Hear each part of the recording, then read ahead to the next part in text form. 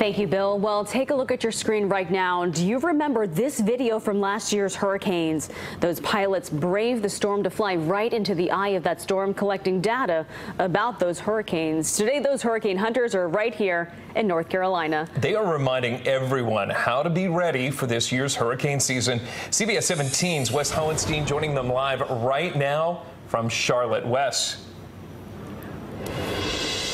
Hi, guys. Good afternoon from the Charlotte Douglas International Airport and the fourth stop on the 2019 Hurricane Hunter Awareness Tour.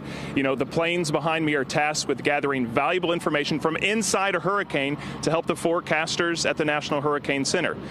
The plane to my right is the NOAA P3 Hurricane Hunter, and the plane directly behind me is the C-130, which last year alone had more than 40 missions into the eye of a hurricane. And the crew members on board tell me it's the ride of a lifetime. Yeah, it can be quite intense. If you can imagine, the eye of the hurricane is the most intense part. So as you're going in towards the eye, it kind of gets a little more intense as you get there. And then right when you get there and when you're in the eye, it can be quite bumpy. And then all of a sudden you break out into the eye and it's crystal clear. At some points you can see all the way to the ocean and all the way up to the sky. So it's pretty intense.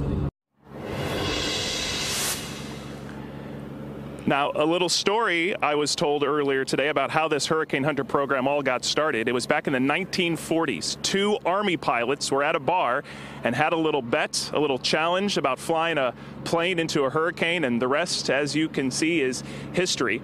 Of course, the season starts the first day of June, but the last 4 years, we've actually had storms form before the season starts. Either way, the CBS 17 Storm Team will have you covered, and we'll have more tonight at 5 and 6 from Charlotte.